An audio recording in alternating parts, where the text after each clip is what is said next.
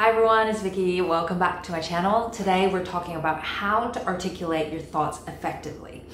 Now, I think we've all had this experience where we have an idea we're really excited about. In our head, it makes a lot of sense, but when we talk to other people, they're a bit confused. They don't get it. And we don't know why they don't get it. What's missing, right? Or it's the other way around of maybe a professor, a teacher, a boss who's telling us something and we know it's important and it should make sense, but somehow we don't really get it. So if that ever happens in your life and you're wondering what to do, there are actually 4 very simple questions to ask in order to help you break down your ideas into actual actionable steps that you can integrate into the way you communicate. So we'll talk about that today. If you're interested, keep on watching. Now, before we actually go into the 4 steps, I need to address a very important misconception that keeps most of us stuck. And that is we think that only when our idea is good enough should we then communicate it. Should we then write it down? Should we then tell other people about it? But actually, it's the other way around. Having an idea, which may or may not seem clear in our head, if we start to write them out, we start to articulate it, maybe not for other people, just for ourselves, we will actually have more brain capacity to make that idea clearer. Joan Didion said, "I write entirely to find out what I'm thinking, what I'm looking at, what I see, and what it means." Stephen King says the same thing. "I write to find out what I think." So it's the other way around. We need to write it down, see it on paper, and then release that mental capacity in order for us to think, for us to make that point more articulate, make it clearer. So if you ever find that, oh, I just can't sort through this idea, it's normal. It's because you're thinking too hard. You need to put it down on paper, see it in front of you, and then break it down. Release those memory space from your brain so that it can actually have capacity to think through the problem on a deeper level. So with that in mind, how do we actually think in order to clear our thoughts and become more articulate? It's not about stream of consciousness, right? We can't just let it go everywhere. We need a structure. And the structure usually has a goal at the end. So the way we want to start is asking ourselves the question, what do we want people to do once they've heard our idea? And this is something that we usually miss. Right? We don't actually think about the other person. Like, what are they going to do? It's more of just satisfying our need to share our ideas. But the ones that really communicate with someone is that the audience understand what it means for them, how this idea can affect their lives. So if you really want to articulate your ideas clearly, you need to know how it impacts others and what you want people to do. So in this video, I hope at the end, you will want to try to articulate one of your thoughts that you have not been able to communicate as clearly to other people. So with that goal in mind, I've thought about what's the easiest way to get someone to do something. It's giving them step-by-step instructions that are not complicated, that are not long. So I've honed it down to just 4 questions you can ask yourself, right? You don't need to take a course or anything. Just 4 simple questions, so you'll do it. And then I add misconceptions so that you remove what's blocking you from actually doing those things. You see why they're blocking you, so you're more open to trying this. With the goals defined, the next 3 steps are a lot easier. And I'm referencing Aristotle here in his logos, pathos, and ethos in rhetoric, which is basically just effective speaking, effective writing, or just effective communication. We'll start with the ethos, which means speaking to the credibility and trust you build between you and your audience. The question that's useful to ask here is, what do I want my audience to know about me? In order for them to understand in the first place, why are you talking about this? You can draw on your experience, your expertise, your values, on why you are sharing this idea, you're sharing this topic, and it gets people to open up. And I'll use Steve Jobs here as an example when he was introducing the iPhone for the first time. Every once in a while, a revolutionary product comes along that changes everything. And Apple has been, well, first of all, one's very fortunate if you get to work on just one of these in your career. Apple's been very fortunate. It's been able to introduce a few of these into the world. In 1984, we introduced the Macintosh. It didn't just change Apple, it changed the whole computer industry.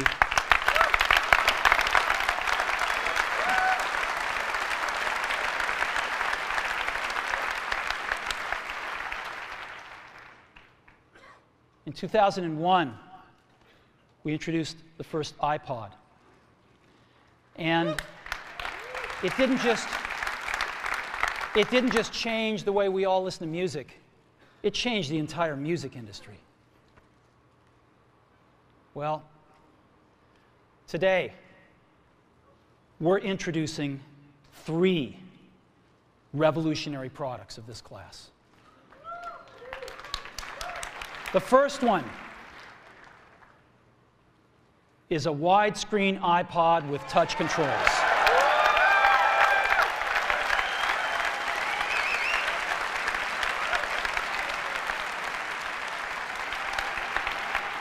The second is a revolutionary mobile phone.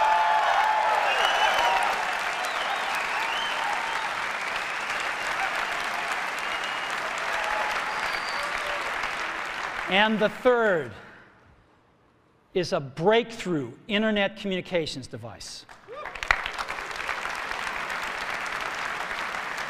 So, 3 things: a widescreen iPod with touch controls, a revolutionary mobile phone, and a breakthrough internet communications device. An iPod, a phone, and an internet communicator. An iPod, a phone. Are you getting it? These are not 3 separate devices. This is one device. And we are calling it iPhone. Today, Apple is going to reinvent the phone. As you see, for Steve Jobs here, he is establishing Apple's credibility, building that trust with his audience by saying that Apple is revolutionary. He repeats this again and again because he knows that that's what his audience is after. Notice that he's not saying Apple has X years in producing great electronics or X years in producing very durable products or effective products. He is focusing on the word revolutionary. The idea here is you don't have to build your credibility through just boring numbers like I've been in this field for 50 years and that's why you should listen to me. Instead, he's focusing on things that actually draw interest from his audience. And for his audience, right, it's people who think differently. So they are interested in things that are revolutionary. They're not interested in the best in class. They're not interested in the leader of the industry. They are interested in a different perspective, in things that change the world and turn it upside down. And so that's why Steve Jobs here used the word revolutionary, and he continues to hone in on this idea. So when you ask yourself the question of, what do I want people to know about me? You'll have to think about, okay, the goal I want people to do is an action. Now, what can they know about me in order to be open and receptive to this idea? Comment down below and let me know. Do titles make you feel like, yes, I can trust them these days? Now, the next element I want to talk about is logos, speaking to logic and reason. And I think this is one where most of us are very familiar with. This is what school teaches us, right? You need the facts and figures, you need the statistics, you need to put in the examples, you need to walk people through the process in order for people to understand what you're saying. But there's actually more than meets the eye with logos. The question you actually want to ask here is, what do I want people to know? Not that, what do I know, and just regurgitate everything you know. That's why most of the time things are really boring and we find it hard to concentrate, because it's just like a dribble of all the facts and we don't know how everything connects together, right? So it's, what do I want people to know in order for them to take that action again, right? It's always connecting back to that goal. And I'll show you how Steve Jobs does it in a moment. But first, I also want to introduce the third element, which is pathos. And the way to think about pathos, which is speaking to emotion, is that it is actually linked to logos. And the question to ask is, how do I want people to feel? And this is usually what is missing in the way that we articulate, that people do not understand. They might understand the facts and the figures, but they don't know how they're supposed to feel about it. They haven't seen the connection between these numbers, these facts, and what does that mean to me? How does that make me feel? This actually comes from the instinctive way we process information. It's the information era now. There's so much information. So our brain needs to be able to sort things into useful and not useful. And for our brain, what is useful is, does this help me survive and thrive, right? And what are those? Those are feelings of, I want to live, and I want to live comfortably and happily. So that is why most of the time when we just focus on, okay, I am an established scholar and these are the things I've found, people don't understand those things because they don't know actually how does that actually make sense in my world? What is that supposed to make me feel? Is it going to help me survive? Is it going to help me thrive? What is the connection here? So with that in mind, let's check out Steve Jobs again. Let me talk about a category of things. The most advanced phones are called smartphones, so they say. And they typically combine a phone plus some email capability, plus they say it's the internet, sort of the baby internet, into one device, and they all have these plastic little keyboards on them. The problem is that they're not so smart and they're not so easy to use. So if you kind of make a Business School 101 graph of the smart axis and the easy to use axis, phones, regular cell phones are kind of right there. They're not so smart and they're not so easy to use. But smartphones are definitely a little smarter, but they actually are harder to use. They're really complicated. Just for the basic stuff, people have a hard time figuring out how to use them. Well, we don't want to do either one of these things. What we want to do is make a leapfrog product that is way smarter than any mobile device has ever been and super easy to use. This is what iPhone is. Okay?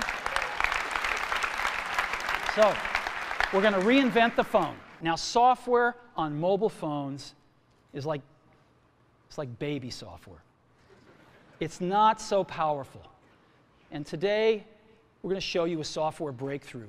Software that's at least 5 years ahead of what's on any other phone. Now, how do we do this? Well, we start with a strong foundation. iPhone runs OS 10. Now,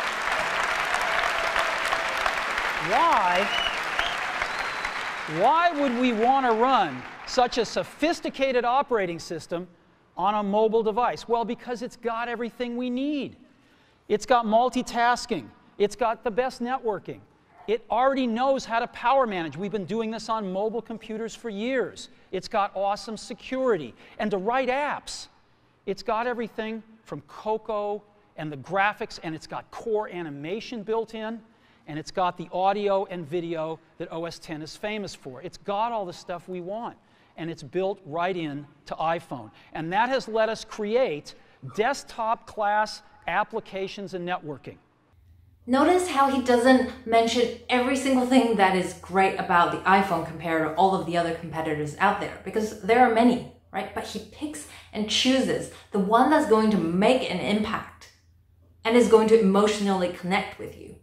He summarizes all of those things together with just, it's smart and it's easy to use.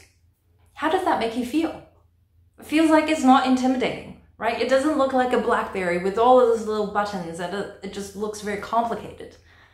It's easy to use, it's smart, and it leapfrogs everything that's on the market, and you're using something that's 5 years ahead of all of the other things that exist out there. And guess what?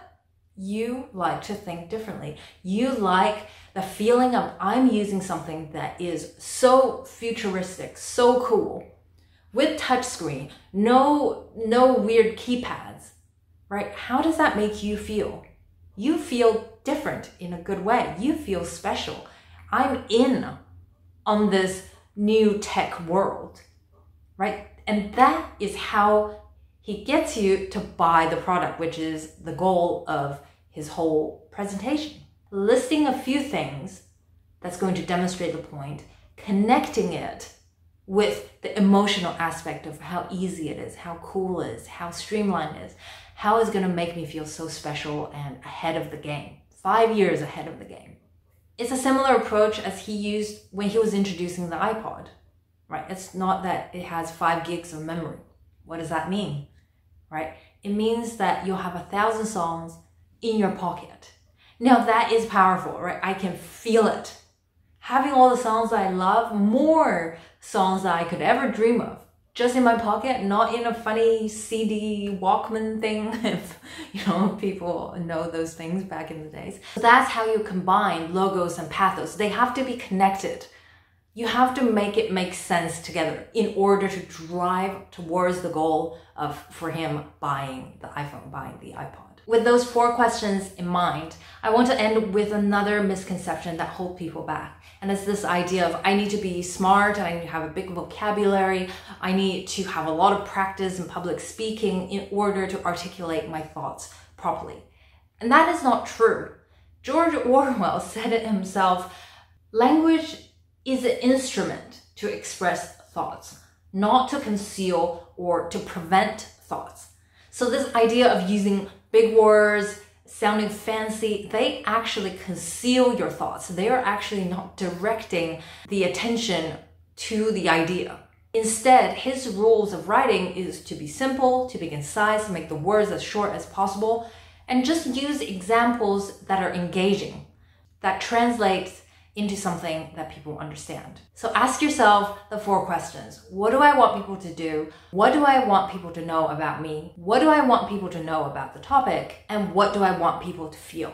Then put your thoughts through these by writing them down, seeing the connections, and you will be able to articulate your thoughts clearly and effectively. So if you found this helpful, please give this video a thumbs up, subscribe if you haven't already, and I'll see you in the next video. Bye.